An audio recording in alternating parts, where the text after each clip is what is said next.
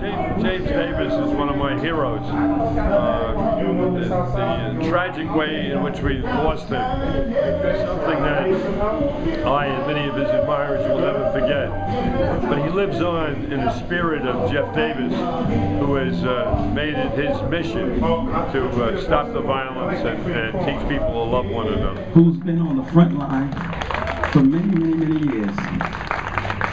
When we call, he doesn't hesitate. He stood here 10 years ago when my brother was gunned down right there in that spot. 10 years later, he's standing right here. Would you say some words for us? This is your turn, Charles Hynes.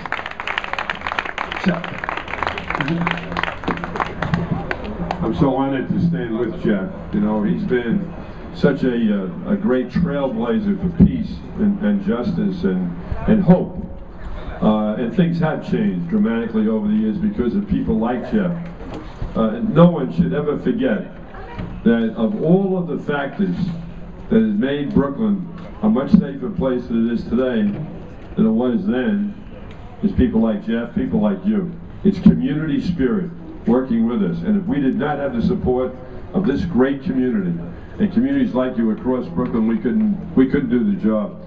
I come each year to show my respect and my admiration for the memory of James Davis and the torch that his brother Jeff has carried with him all these years. Jeff, God bless you, and thank you very much.